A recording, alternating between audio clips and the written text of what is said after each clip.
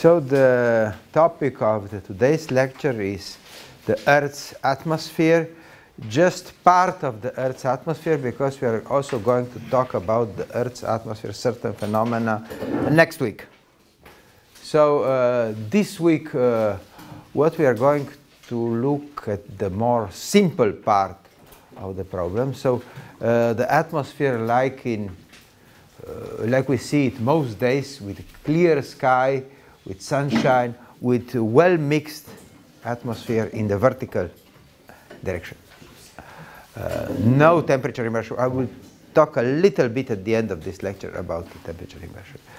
So most of our radio contacts go through the atmosphere. The effect of the atmosphere on radio waves is relatively small. But the distances covered by radio waves are large. So even these small effects bring some important phenomena in the atmosphere. So what we are talking about here today.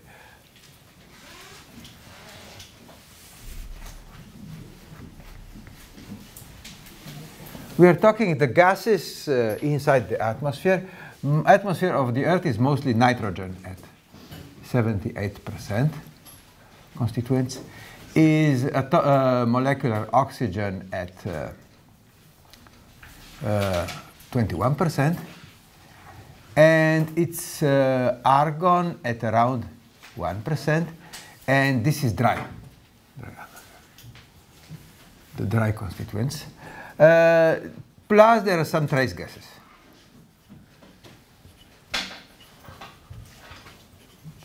These trace gases there are some noble gases like neon, like helium, very small quantities, like CO2, that's also in relatively small quantities in the Earth atmosphere. So mainly we are going to look at these gases. Plus we have some wet content. Wet content, we have water vapor. We have, and about water vapor we are going to talk today. In the atmosphere we have water drops. And we are going to this next week about water drops. And also about water, we have water crystals. In our language, snowflakes.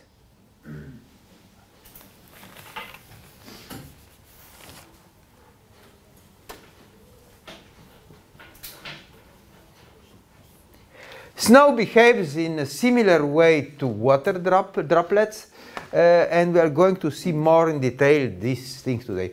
So today we are going to see the most important effects, and the most important effects are in the dry atmosphere are water vapor. Also, although this is water, but it's present also today. The air is quite warm, so we have lots of water vapor over there. We have quite an effect out of oxygen. Oxygen has quite an effect. Less of an effect has nitrogen. Why nitrogen has less of an effect on the atmosphere? The bond between the two nitrogen atoms is one of the strongest in chemistry. You know that it's very difficult to make compounds with nitrogen. So assimilating nitrogen into other formulas, like making ammonia or nitrates, it's chemically very difficult. It could not be produced on an industrial scale up to perhaps 100 years ago with the Haber-Bosch process of producing ammonia out of hydrogen and nitrogen. Because nitrogen, the B-atomic nitrogen, is a molecule that's very difficult to split. And to make chemical components with other things. And for the same reason, it does not have resonances at that low frequencies. But now, talking about resonances, we have to see what we are talking about. And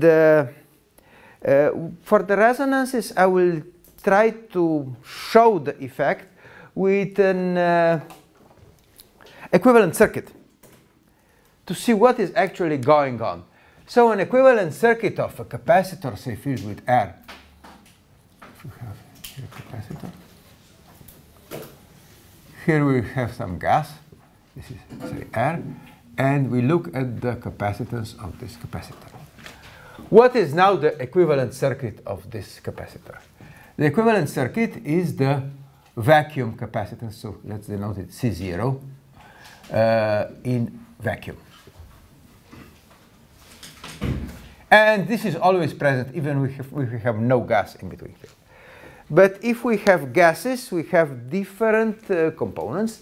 And these components of this gas have different resonances. And I can simplify these resonances with series tuned circuits.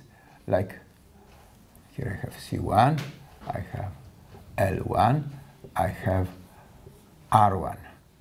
Where L1 and C1 define both the frequency of this resonance and define the strength of this resonance, the coupling to the whole circuit. The larger C and the smaller L is, the stronger the effect on the circuit.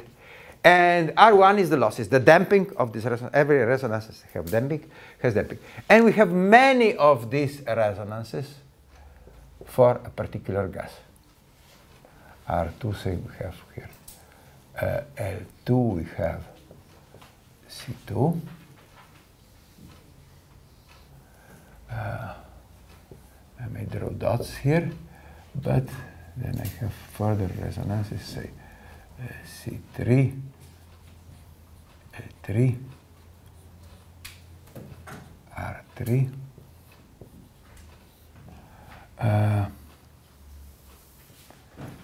C4, L4, R4, and so on.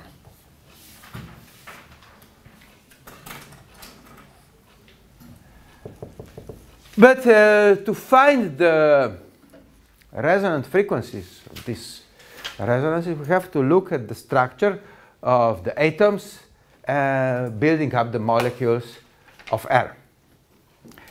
And it is quite practical to split these resonances into different regions. We have resonances of the electron cloud around the nuclei of the atoms. And these are electron resonances.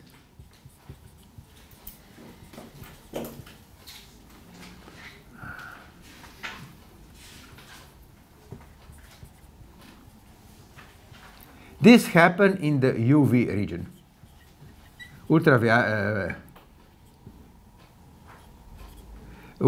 region of wavelengths for ultraviolet.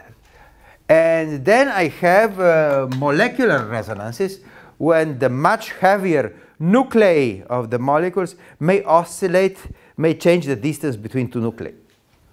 So I have here molecular resonances.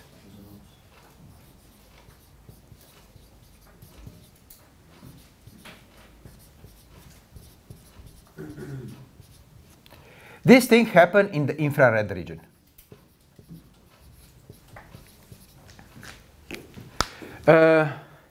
What does that mean in practice for us? For us, this means that for X-rays, we only see the vacuum capacitance of this capacitor. There is no known dielectric for X-rays. It's very difficult to build lenses for X-rays. It's very difficult to build mirrors for lenses because we have no change in the refraction index. In the visible region, we see the ultraviolet resonances. This already have an effect. Air already has a very small refraction index for the visible region. So for the visible light,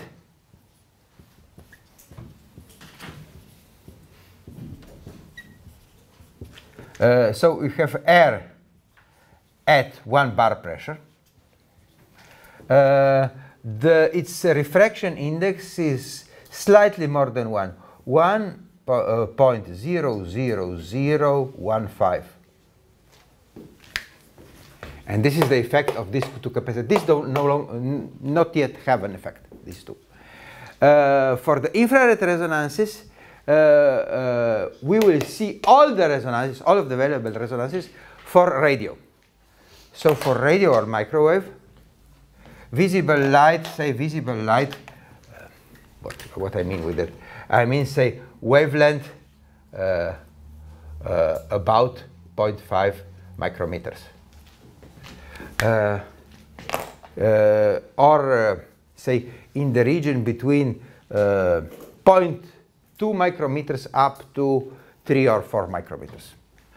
So say, let's say this, maybe I rewrite it here. So wavelength between 0.3 micrometers up to 3 micrometers. This is where we see the effect. For the infrared region, we see all of these resonances in microwave and radio.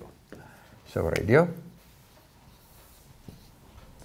microwaves,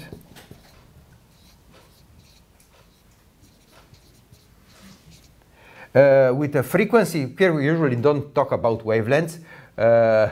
We have to talk about frequencies. For frequencies below 100 gigahertz approximately. Frequencies below 100 gigahertz. The refraction index of air, so again we have air at 1 bar.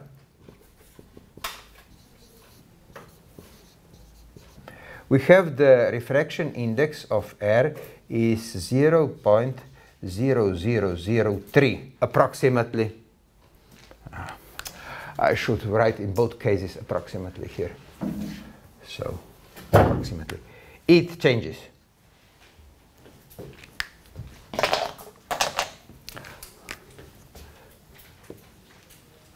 It changes both with temperature, it changes with time, it changes with the location on the Earth. We will see later on, I found the map here showing the world distribution of this refraction index. Later on I will explain the units here. So what is now the effect of these resonances here? If I plot a single resonance, so a single circuit, say Cn, Ln, and Rn. What does a single resonance bring to the refraction index? If I plot here the refraction index, N, if I plot here the frequency, and I will draw just the significant part of the frequency, so I will not draw the complete axis of the frequencies. So the refraction index around the resonance makes such a jump. And it drops by a particular value, because below the resonance frequency, if this is resonance, so this here is now Fn, the nth resonance of the many we have. The refraction index makes a drop. Why? Because above the resonant frequency, we don't see this circuit. Below this frequency, we see the capacitor. Below this frequency, we still see the capacitor, and the capacitor increases our refraction index, slows down the radiation. Above, the effect is very small. Close to the resonances, up here we see the inductive effect of this inductor. The refraction index decreases, and here the refraction index increases due to approaching the resonance, so the effective capacitor gets higher. This is for the real part. A real part of N.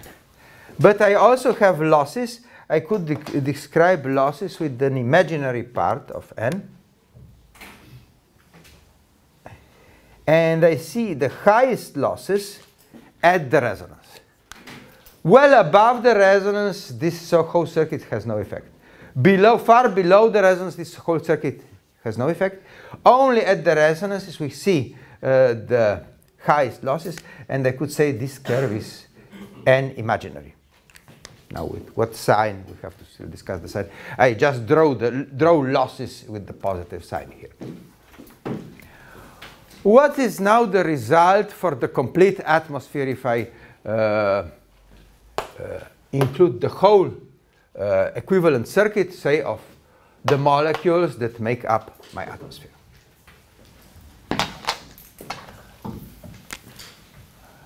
I will try to make a drawing here, but here I take the logarithmic scale of the frequency, because I have to draw at many different frequencies. And here I plot n. As I mentioned earlier, at infinite frequencies, we should reach n is equal to 0. There are no dielectrics for X-rays. These two should be parallel, but I'm not drawing very well this morning, so should draw these two lines more parallel.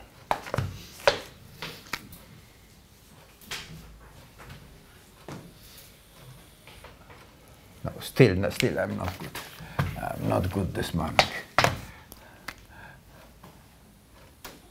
Drawing two parallel lines. What happens? For X-rays, I'm here. I'm on unity. Then I have some UV resonances.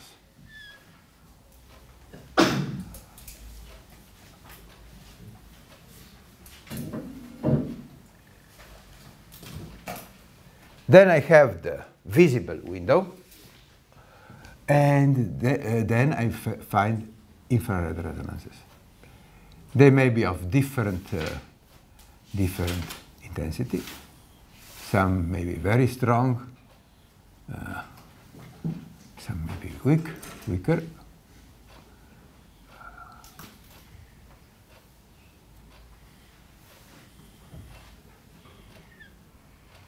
And this happens for all media. So I have here UV resonances.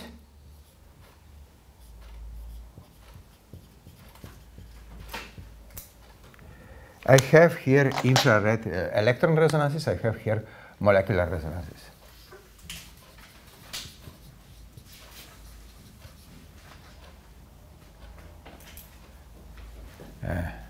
Infrared molecular resonances.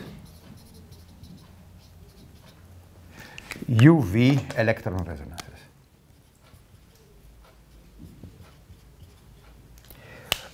Here I said I reach unity in the X-ray region.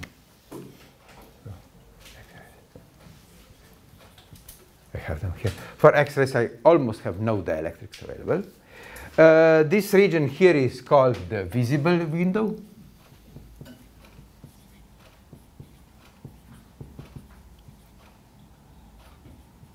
If I plotted the losses on the same diagram, the losses would look something like this. I have strong resonances, I have larger losses, I have almost no losses here.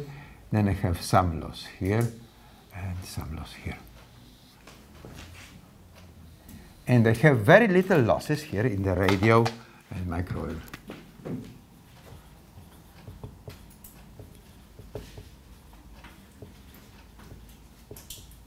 Radio and microwave say below, here the frequency is below 100 gigahertz.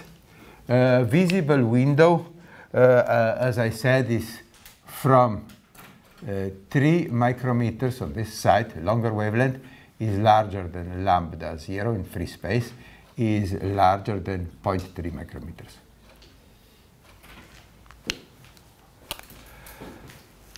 That's the reason why we can get visible lights down to the surface of the Earth, and we can use radio and microwaves.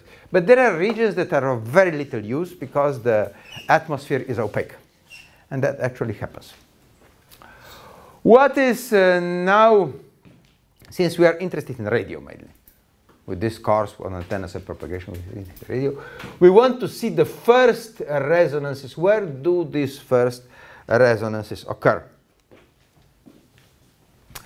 And I will redraw part of this plot just to see the interesting detail now.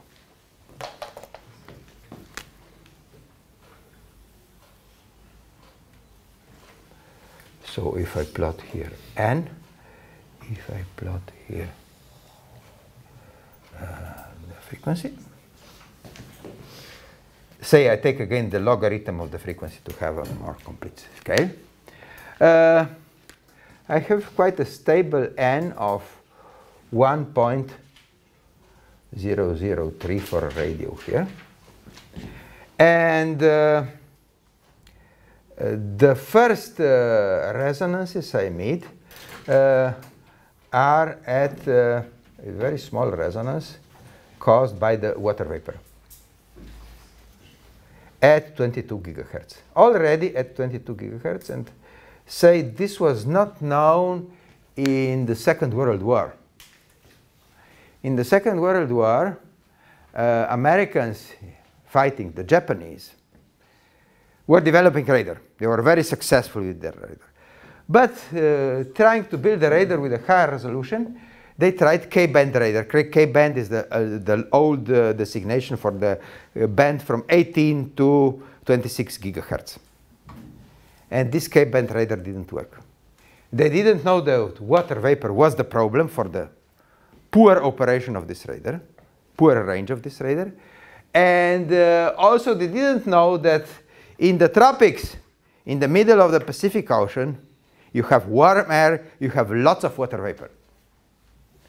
So it depends on the quantity of the water vapor here. And they didn't know that. And this radar didn't work. A slightly stronger resonance is at 60 gigahertz, caused by oxygen, molecule of oxygen. And that is always there. Oxygen is almost always present. The next resonance is also caused by oxygen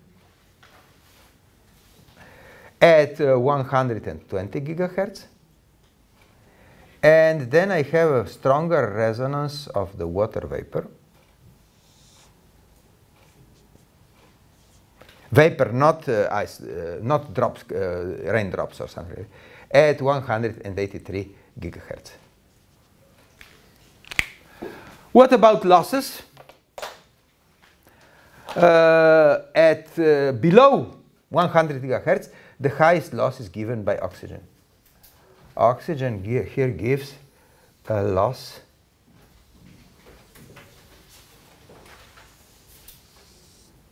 of around minus 14 dB per kilometer.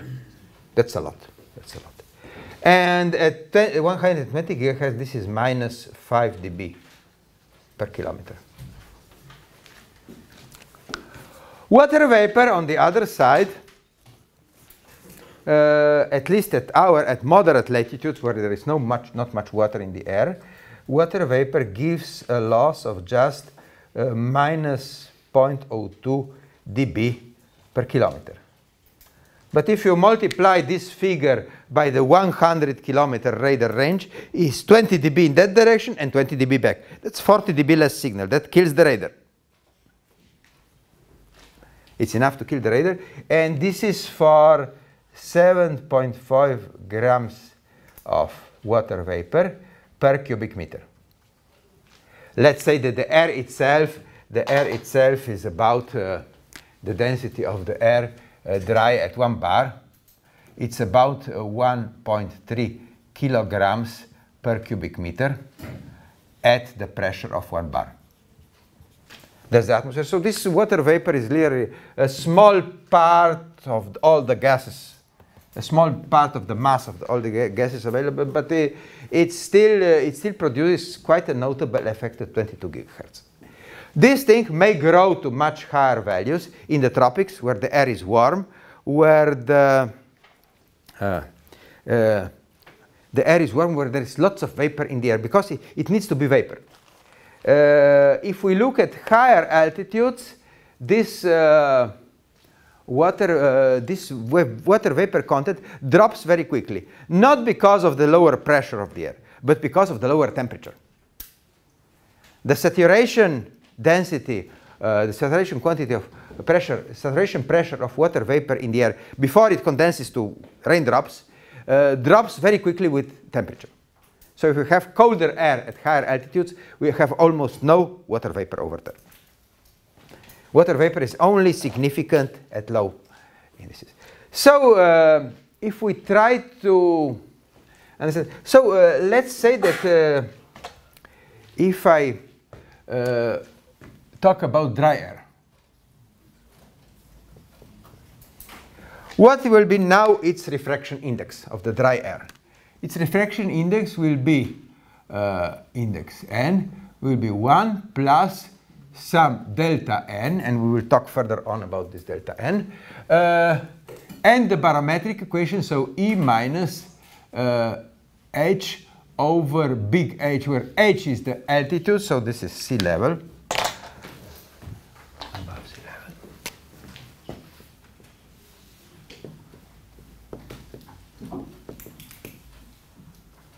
Altitude above.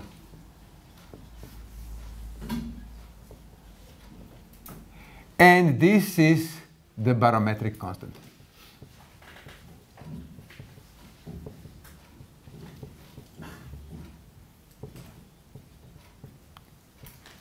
For air.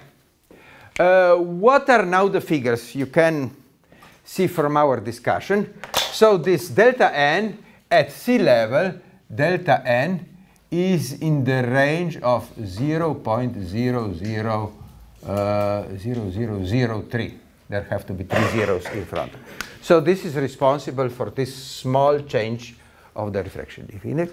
This change is very small. We are just thinking, we will see in the next discussion how important this becomes because of a particular geometry of radio links.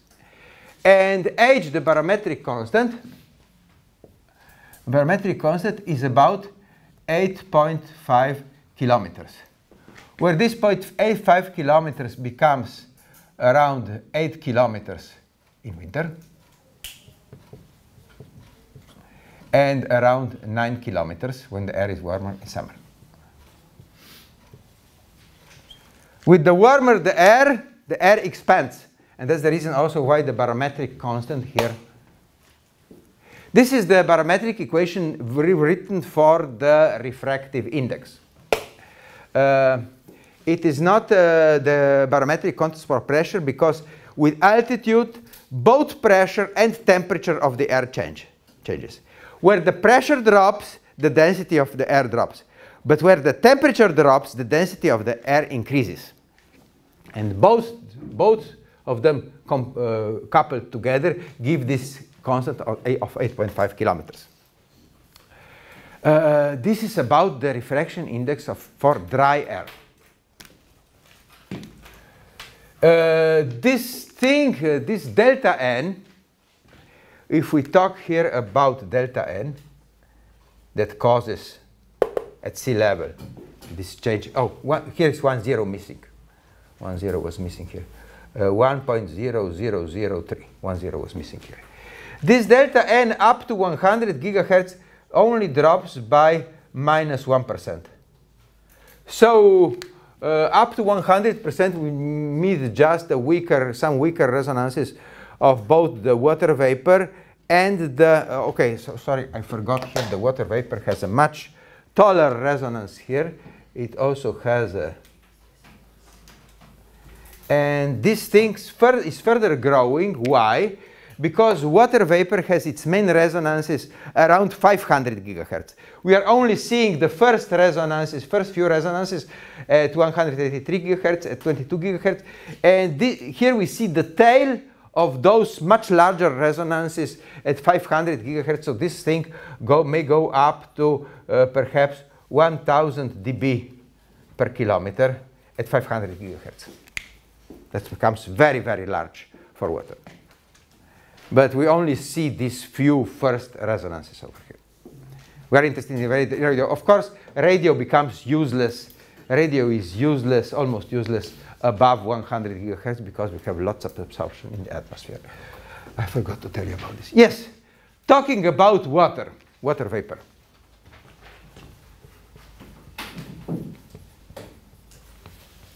As I mentioned earlier, the density of the water vapor drops very quickly with altitude So we have the same equation.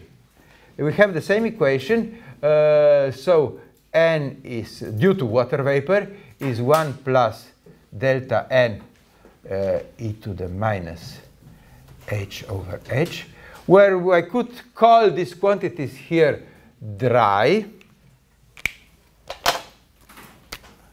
I will put the index dry and the dry here, and I will put an index due to water here. Water vapor here. W, I put the W here. So no, sorry, not in the numerator, in the denominator should be the denominator. So big H should change. So this H dry for the is 8.5 kilometers. But this H for water vapor is much smaller. H for water vapor is only about 1.5 kilometers. So water vapor already at the altitude of 3 Glau already disappears. There's no longer any effect from the water vapor. It's only important right above the sea surface, the water vapor. We have in our calculations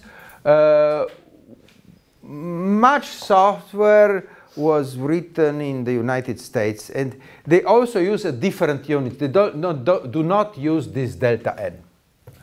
They use another unit for the dry constituent, so for dry air, or just for air, for this delta n, considering both effects. They use parts per million here for this. So this delta n is given as capital N multiplied times to the minus 6. So this is parts per million. And this is our new unit for this delta n. So I could rewrite the formula. So delta n is also capital N divided by 1 million. Millionth of a part. So this n is for the Earth's atmosphere. N is around 300. 300 multiplied to 10 to the minus 6, we get 3 times 10 to the minus 4 of difference here. How this thing changes in the whole world, I didn't make copies for the whole classroom here. But you can see something from this diagram here. I only have 2 copies here. I need 2 copies. So how does it change with the geographical location? Delta n, so this n, large, capital N, is very small in the polar regions. You see polar regions are 290, just 290 over Antarctica because of the low temperatures. Delta n is also very, this large N, capital N, is also very small in the Sahara Desert. There is no water over there. This N becomes very large in the tropics, above the sea, 390. It becomes very large, say, it's also very large here in the Amazonian rainforest. We will see that, I will try to project this using the computer later on.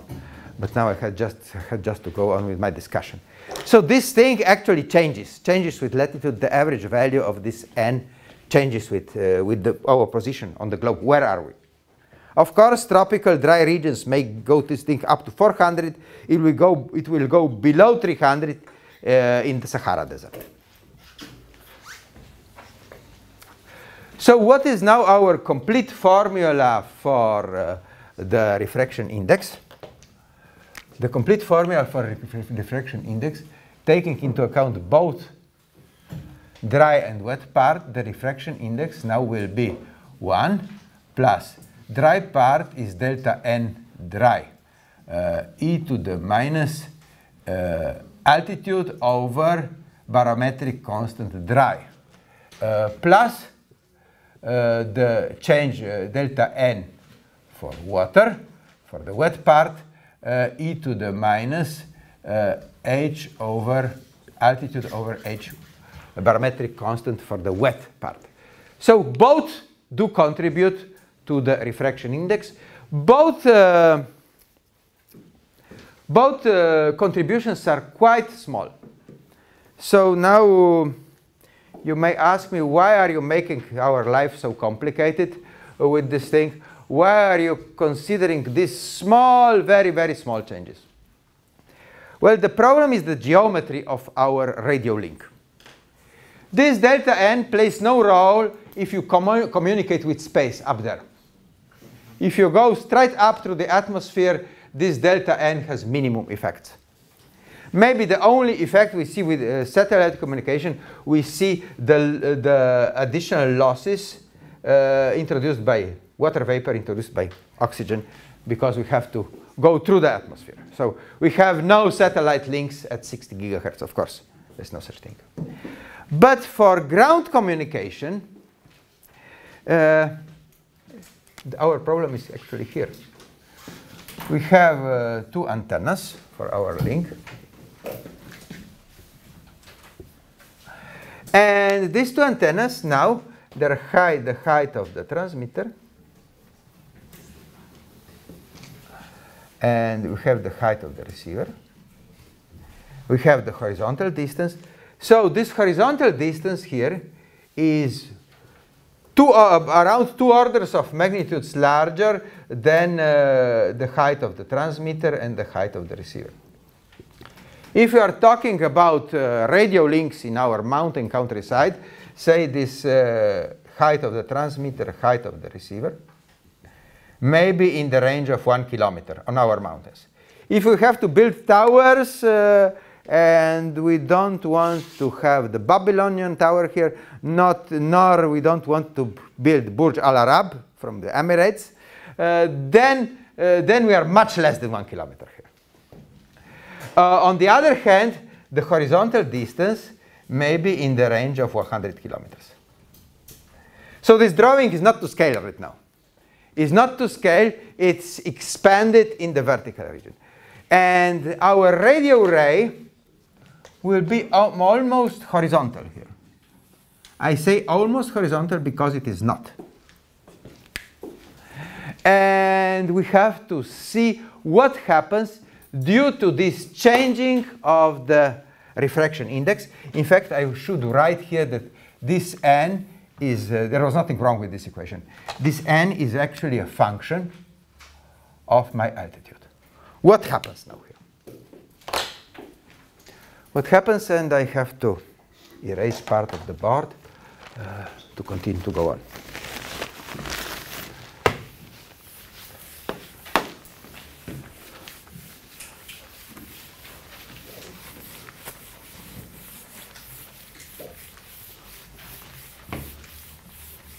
Nitrogen, as I said, has very little effect because the molecular bond between the two nitrogen atoms in the molecular nitrogen is very strong, so resonances are way high up with frequency. We have no molecular resonances with argon because argon is an atomic gas. It does not form molecules.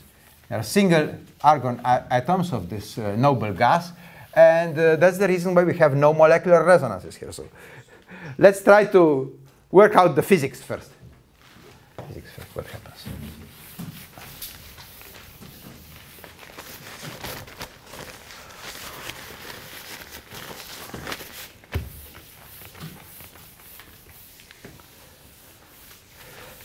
So I have now to redraw the picture from over there, but stay real. Stay real about what is going on. Considering all the effects and considering the geometry is very, very shallow here. Not very high mountains and a large distance in between. So what really happens in this case? So I have my countryside here with two mountains with two antennas of my microwave link.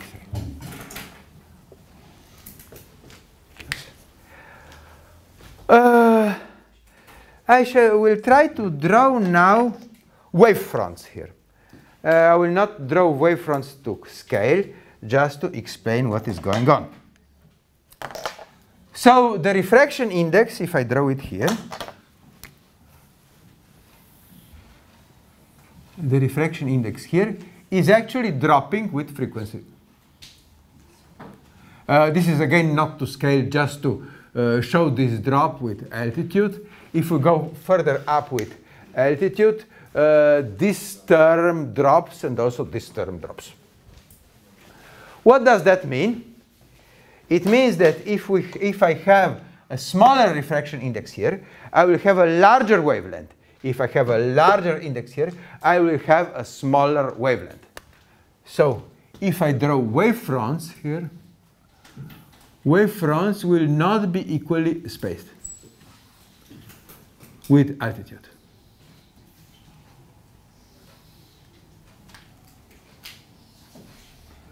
Now this is not very well. Okay? So wave fronts are spaced by the wavelength. Wavelength lambda. And you see that lambda is growing with frequency because the refraction index is dropping. So for lambda, I should say that lambda as a function of height here is now lambda 0 in vacuum divided by n, which is a function of h. The wavelength is not constant. It's a little change. Much less than 1% change. But there is a change that has an effect. And if I try to draw now these triangles down, extend these wavefronts down, if I extend this thing, of course, my equation for lambda is no longer valid down here in the earth. But I see that this ray here now follows a curvature, a circle, follows a circle. And this circle, at this point, has a certain radius. I will use the capital R here. At a higher altitude, so if this is our altitude, if we were here at altitude 0, this is not really our at altitude h, I will have lambda dh, if I wrote it here dh, here lambda plus d lambda. Lambda will grow. Here you see that both triangles, so this triangle here from the center, this is not the center of the Earth. Let's make it clear. This is the center of our circle that tracks our ray. Our ray goes along a curve. The curve is actually a circle with the radius r. So r over lambda, lambda is here, is now equal to r plus dh here, r plus dh here, divided by lambda plus d lambda. Lambda plus d lambda is this side here. This side divided by this side is the same as this side divided by this side. From similar triangles, triangles that have the same common angle here. I could further extend this equation, that this is also dh over d lambda, because if these two make the same ratio, this makes the same ratio, also dh over d lambda makes the same ratio. And now what I would like to calculate here is, I would like to calculate the radius of this curvature our radio ray is actually tracking. So if I try to calculate the curvature, so r is now equal to what? R is now equal to lambda times dh over d lambda. Now lambda, we said that it's a function of height. Here is refraction index. So I should try